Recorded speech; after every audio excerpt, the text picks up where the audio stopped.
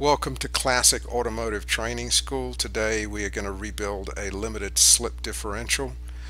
Porsche used the limited slip differentials in the 930, 901, 915 and 928 models, also the 944 models, and was optional in a lot of cars. The first part of any differential rebuild is to test what you have already. To test the unit, you need to make your own test tool. Porsche gives the dimensions in the shop manual. We also have it available on our website, classicats.com. The spec for this particular differential is a torque reading of between 29 and 58 foot-pounds. In this particular case, this unit failed.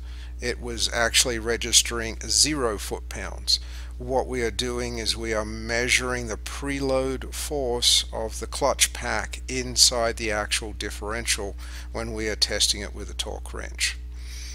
To disassemble the differential assembly, we need to first press off the one side of the differential side bearing.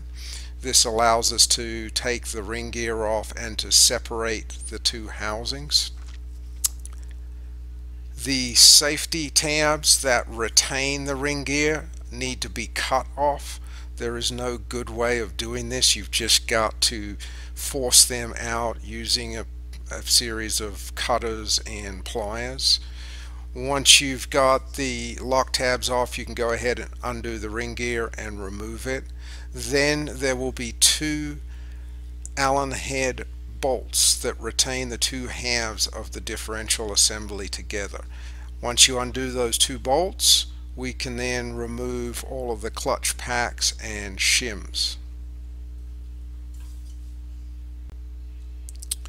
Once you have all of the components out of the differential, you need to clean and inspect everything for wear. There are a few components that I generally replace. One of them is the cup spring, as the cup spring is what preloads the differential plates, and they tend to wear no matter how much the differential is used, as they are always under load. The next thing I would want to do would be to measure my shim pack thickness, and after replacing any components that are worn, I want to recheck that thickness again to see if it has changed.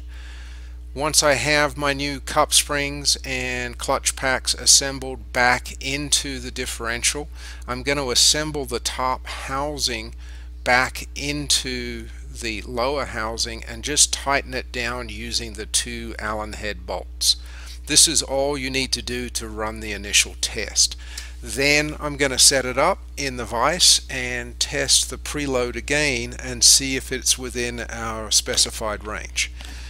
If the preload is not in the specified range, either it is too low or it is too high, then you will need to disassemble the entire differential again and either increase or decrease the shim pack thickness, as this is what changes the preload.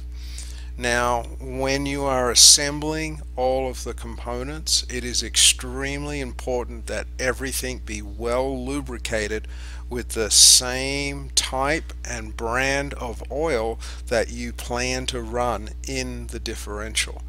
The brand and differential oil weight will make a difference to the preload force as each of the plates are lubricated. Once you're happy with the preload setting, now you can go ahead and reinstall the ring gear, install all of the ring gear bolts and torque to specifications. After installing the bolts, you install new lock tabs. This is a one-time operation. Once the lock tabs have been installed, they cannot be uninstalled or reused. So you only want to do this after you are happy with the preload setting of the limited slip differential. With the new ring gear installed, it's ready to go back into the transaxle assembly. You want to make sure that the side bearings are lubricated with the same gear oil that you plan on using in the transaxle assembly. And you also want to check the preload of the differential assembly in the transaxle case.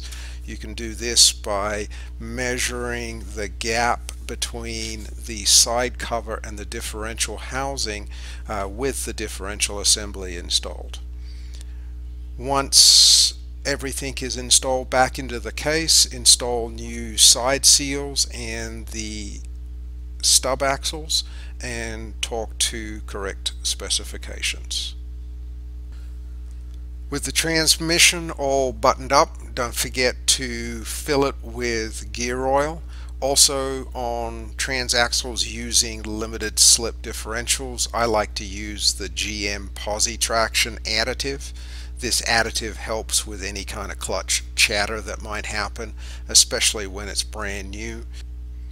That's all we have for you today. I'd like to say thank you for watching. Please visit us at our website, klassicats.com. In the description part below the video, we've placed all the links to the items that we used while doing this. And for stuff that we did not have a link to, we've put the factory Porsche part number, as they are a Porsche only part. I'd like to say thanks again for watching. Don't forget to hit the subscribe button if you want to see more from us, and to like the video if you like it.